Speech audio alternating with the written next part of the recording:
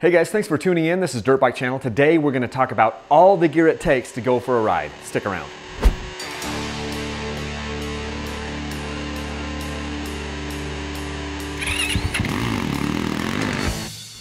So everything you see here on the table has actually been reviewed in one form or another on my channel, but what I've never done is I've never shown a video where I had it all out on the table and said, this is pretty much what you need to ride a dirt bike. Now, not everything on the table is absolutely mandatory, and I'll get into that, but I wanted to show you what I'm wearing every single time I'm out. It's actually a lot of gear, a lot of protective gear that keeps me safe, and you might want to add some of this, or if you're just getting into dirt bikes, here's a good idea of some of the things that you might want to wear.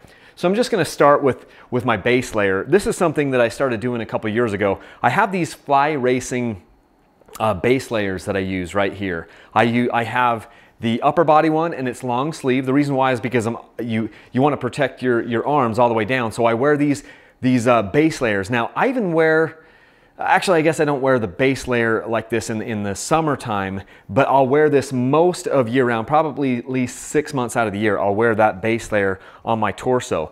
Here's one that I wear all year round. So this is the same thing. This is the Fly Racing base layer. These are lightweight, breathable. They wick moisture away and sweat away. And I actually do wear these year round, even if it's 100 degrees out there. One of the reasons I like this is because it helps so I don't get chafing off my knee braces, which I'll get to in a moment. But I wear these year round no matter what the temperature is. The next piece of equipment that I'll talk about are just jerseys. So these are this is a Troy Lee Designs jersey, and you'll notice I've got gear from all kinds of different brands out there. I don't care whether it's Fox, Troy Lee, Elliot, Climb, you know, all of these different vendors, Fox. I use them all, and they're all good for different reasons. This one is a good riding jersey. You'll notice all the riding jerseys have long sleeves. You want that. And you'll also notice that most of my riding jerseys have holes in them like this in the sleeves because I end up just getting snagged by branches and trees and things like that. And so I'll usually go through a jersey or two every year. So I'll have just multiple sets of these kind of in my gear bag.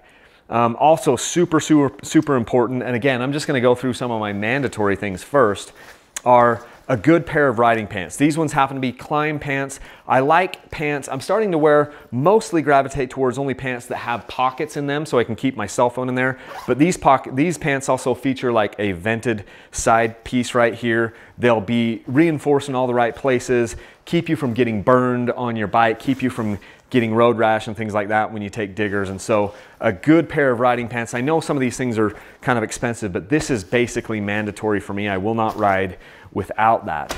Other things I will not ride without are a good pair of boots. You can see these boots over here. These are my CD Crossfire SRS or Crossfire 3 SRS boots.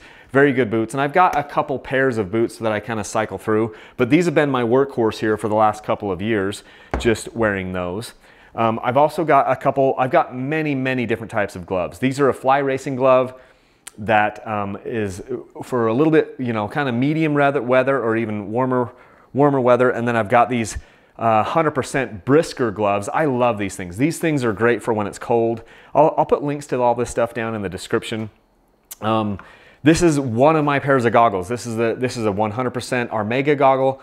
I've done other goggle reviews. There's good ones from Fox and Oakley and Havoc and all kinds of stuff, but this is a good goggle that I will use.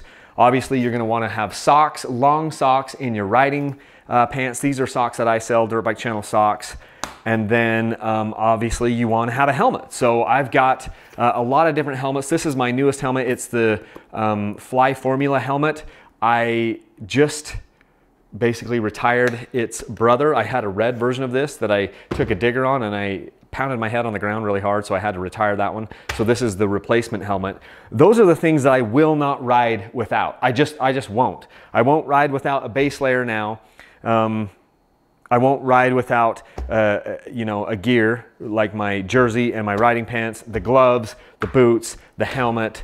I'm not going to ride without that. Now let's talk about some optional things. Obviously I've got my riding pack over here as well, which I'm always carrying with me. Let's talk about some optional things that I wear just as a precaution. Right here is the Elliot Fusion vest. This is a chest protector and back protector, and it also has a neck brace integrated into it. No, I don't take a lot of roost, but I can take a handlebar in the chest. or I can take a tree in the chest or something like that. So this isn't just a roost guard for me. This is just adding a little bit of extra protection to my vital organs, and then also giving me some neck bracing.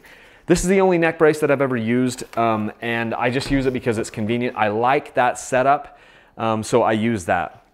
The other thing that I use ever since I tore my ACL are these DonJoy A22 knee braces. Now it looks a little weird because it has the DonJoy kneecap and shin protector here, so it looks a little bit different than what you'd see on the DonJoy website, but you'll notice these things are all worn out and worn. I'm gonna probably have to send these to DonJoy soon to have them kind of rebuild them.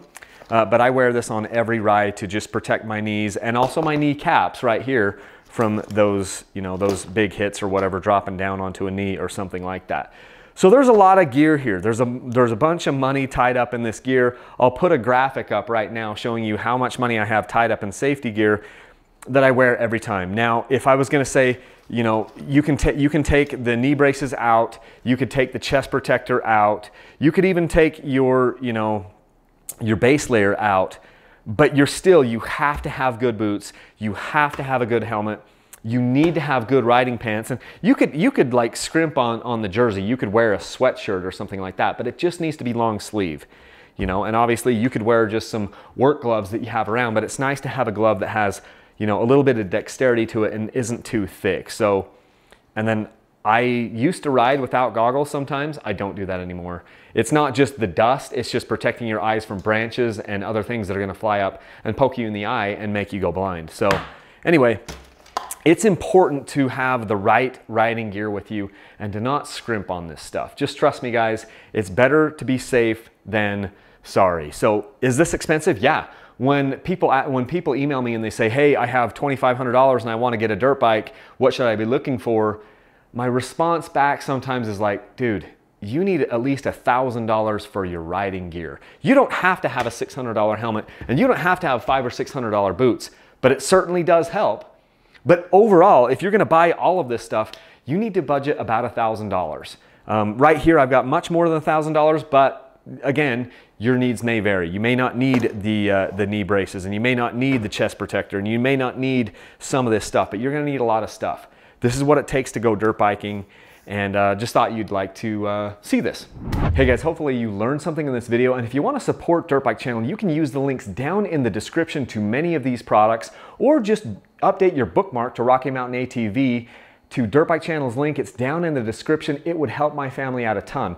Also, just know that very soon we will be giving away 2 dirt bikes. We'll be giving away this Beta 300 RR and this Yamaha YZ250 FX. I don't know when this video will come out. If it comes out before April 15th, then just wait until April 15th. If it comes out after April 15th, it's already on, and every $5 you spend over on dirtbikechannel.com gets you entered to win one of 3 bikes, because, oh yeah, I'm also giving away a 2019 KTM 300 XCW TPI. So I think that's about it, and until next time, let's leave a single track. Thanks.